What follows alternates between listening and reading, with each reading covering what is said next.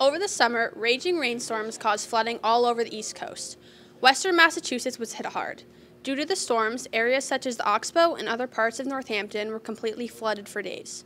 Areas near the Connecticut and Mill River were especially affected. Many local farms suffered extreme damage due to the flood, facing partial or full crop loss.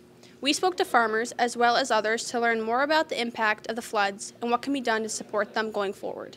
We lost about 45 acres or so of all of our main season crops. So it was pretty catastrophic for us. We lost all of our potatoes and sweet corn and peppers and eggplant, all of our tomatoes. The farm land that we farm is floodland. It normally floods in or the early part of the season, and then it floods again, long after we have any crops in there. But the last time it flooded this time of year was about 50 years ago.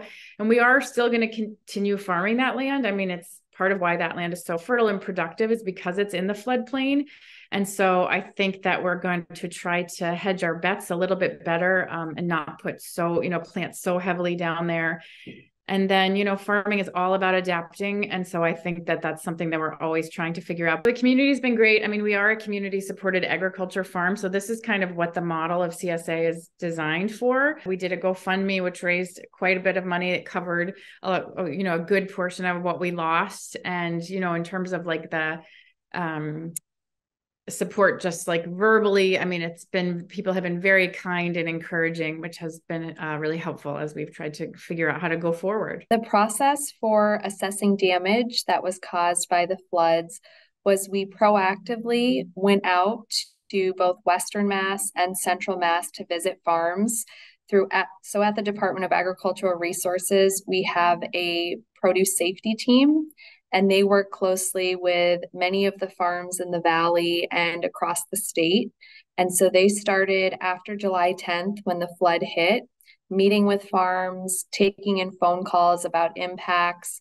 Over 100 farms were impacted by the floods, totaling over 15 million in economic losses of crop loss. And there were over 40 different types of crops that were impacted. We realized that providing monetary support would be the best way to support the farming community. And one of the initiatives we actually launched today at the department is a natural disaster ag fund. And the fund was initially funded at $20 million. And that will help to cover not only the flood event, but the February 4th freeze and the May 18th frost events that impacted quite a few farms as well. Within a week of the flood events, we brought together community organizations and partners from Central and Western Mass, and they were able to launch the Mass Farm Resiliency Fund, which has currently raised over $3 million. With climate change becoming more frequent and more extreme across the state, at the department, we've recognized the need to help farmers be more resilient. And one of the ways in which we're doing that is we're establishing an internal climate change task force to be able to look at our current grant programs and our policies and adapt those so that they're responsive when these type of weather events happen. If you would like to help support affected farms, visit the link below. Thanks for watching, and we'll see you next week.